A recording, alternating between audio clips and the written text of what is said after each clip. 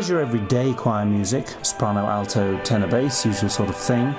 And then there's supersize choral music.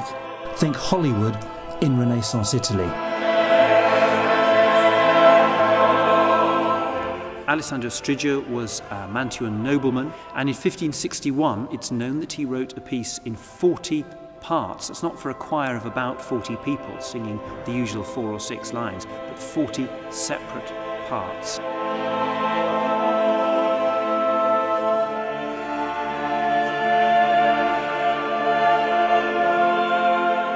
So now, if this weren't big enough and expensive already, we've got another 11 people coming in. It's quite normal in Renaissance music, Renaissance publications, to expand the texture for the last movement. But instead of 4 voices going to 6, we've now got 40 to 60.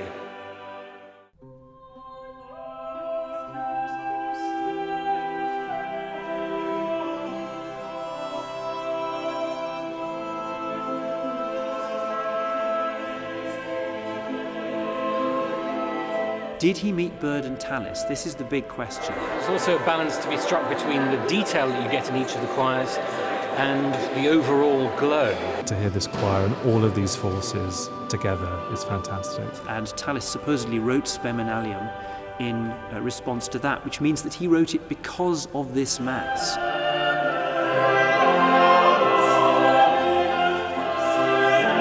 Do you do it with just 40 voices?